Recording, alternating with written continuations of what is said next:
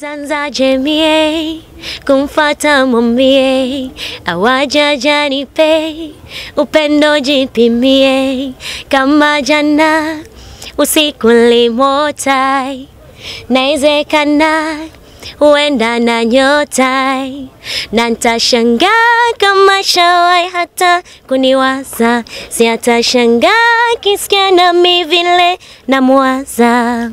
Huwa silali kabisa kimwaza yeye, nikifumba macho yangu na muona yeye, playboy. Msanii gani maarufu umeshawahi kutoka naye? Kiukweli siwezi kusema wala siwezi kutaja kwa sababu ukiangalia mimi ni msichana ambaye nimepitia kwenye challenge, siwezi kuzungumzia, lakini niseme labda ni msichana ambaye nimepitia kwenye challenge kuanzia kwenye videos, kwenye umisi mpaka kufikia kwenye muziki. Yeah. So nimepitia vitu vingi. Siwezi azikulisti nikataja nikasema hivi. Yani, ni changamoto. Hiyo nayo ni changamoto. Sawa, lakini yupo. Siwezi kuzungumzia chochote kwamba yupo ama hayupo kwa sababu ilikuwa ni changamoto. Nitaizungumziaje? Yani kwa hiyo hapo siwezi 50-50. Yeah. Maana ni kwamba yupo ila tu huwezi kutaja. Siwezi kusema yupo ama hayupo kwa sababu ni changamoto na siwezi kuizungumzia. Okay. Kwa sababu hata ukisema yupo utaoke ni nani? Ni changamoto nyingine, you know? So siwezi kusema yupo ama hayupo. Umeshawahi kuwa na urafiki na Idris? Yeah. Idris Sultan. Urafiki wa kawaida, urafiki wa vipi? Wa kawaida. Kwa sababu inasemekana kwamba wewe umeshawahi kuwa una mahusiano naye ya siri.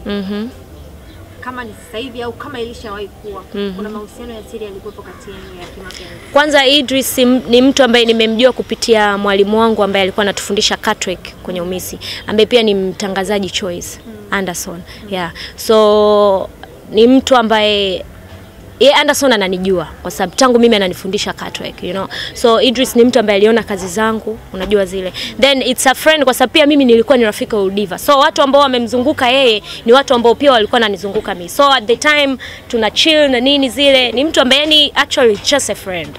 Yeah.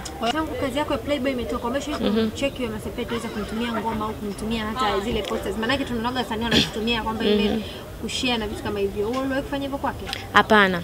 Kwanza wewe ukiangalia apart from yeye kuja studio, ni mtu ambaye unajua sio kwamba kwa sababu yeye ni msanii anafanya sanaa na mimi ni msanii nafanya sanaa tuwe tuna mazoea au tuzoeane ile sana, unajua. So Wema na time yake na mimi na time yangu. Hauhisi rumors za wewe na kutoka na Idris labda ndio zikawa zimechangia yeye kutopost kazi yako au kuonyesha? Hapana, sihisi kwa sababu project ilitoka kabla ya hizo rumors kuongelewa. Okay. Yeah. So kama ingekuwa ni yeye mwenyewe labda na kuna tatizo lolote lingeonekana before hata chochote kijatokea, you know. Lakini ni yeye mwenyewe labda aliamua kutokupost kwa sababu labda yeye sio msanii kama msanii, unajua. So yeye atakuwa mwenyewe na of course ana support. So hiyo ni yeye mwenyewe, unajua huwezi kujudge kwa sababu hujui ambacho yeye mwenyewe moyoni mwake anacho, unajua. So waga sipendagi sana kulizungumzia hilo swala kwa sababu ni watu wanaongea bila kujua hata yeye mwenyewe anazungumza kitu gani, unajua. So mimi siwezi from nowhere, sina mazoea naye labda zile nikamwambia hivi. Alafu ambacho mimi nakuwa so proud ni kuwa na management, unajua.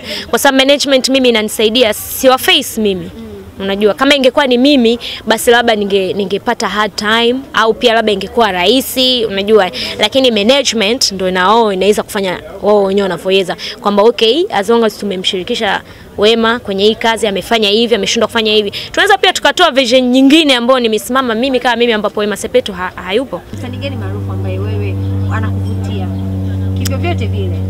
Mimi sivutiwi na msanii yoyote ambaye ni maarufu, navutiwa na mpenzi wangu tu. Bas. Ambaye sio maarufu. Ambaye sio maarufu, ila ni mtu ambaye pia anafanya sanaa. Okay. Za uchoraji. Alright. Yeah. Una tattoo ngapi? Na tattoo kama 12.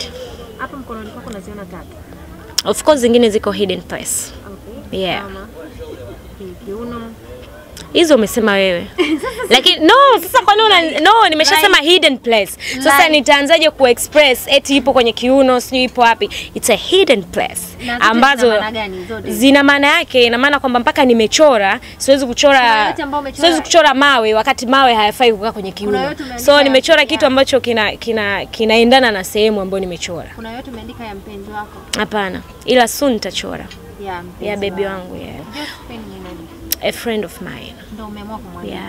Muda mrefu, ni tattoo ya muda mrefu kwa sababu ni friends ambao tumepitia ups and downs, na yeye ana tattoo yangu. Yes, ana jina langu. Na ni bado ni marafiki mpaka leo. We are no more friends. Kila mtu ana just life yake, lakini ni marafiki tu ambao ni wa kawaida. Yaani mnawasiliana lakini tunawasiliana. Hi. So close kama yes. Hii Chinese tattoo maana yake nimeandika God is with me forever. Unaweza Kichina au no, ni writings ambazo napenda tu. Unajua yani Chinese yenyewe ilivyokaa, unajua maandishi yake. Kama mwingine bado anapenda maandishi ya Kiarabu, mwingine bado anapenda maandishi labda ya Kifaransa, unajua. So me I love in Chinese.